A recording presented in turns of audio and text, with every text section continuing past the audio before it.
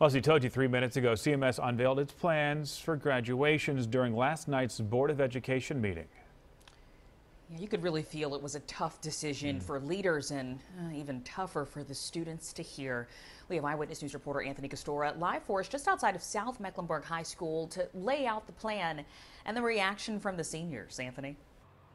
You know, it's one thing to realize that COVID-19 cut the school year short for the seniors and they won't be able to return to their high schools, but realizing that they won't be able to celebrate their hard work with their peers in person is just gut-wrenching. We now know these seniors will get a pre-recorded virtual graduation video with speeches and the reading of each graduate's names with photos. They'll pick up diplomas during a drive-thru ceremony, and there's a promise for a future in-person celebration once it's safe. In a virtual CMS board meeting last night, school leaders say they looked at Charlotte Motor Speedway and Bank of America Stadium for ceremonies, but there's no way our current conditions would allow a mass gathering in just a few weeks. Some students and parents say the alternatives the district came up with just aren't enough.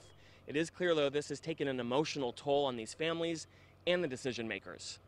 I wish with all my heart that it could be a traditional graduation, but the safety of our students, our senior graduates, their families, and our staff must come first.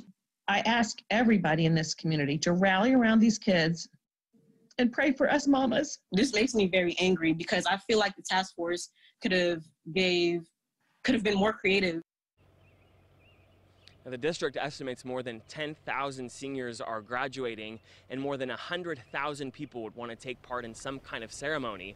The earliest begins next week, and the challenge here, John, is that all of these ceremonies have to be the same. Yeah. Back to you. And there's just no easy answers here. It's just tough for everyone involved, and you really feel for these folks. Anthony Castora live for us. Thank you. Tonight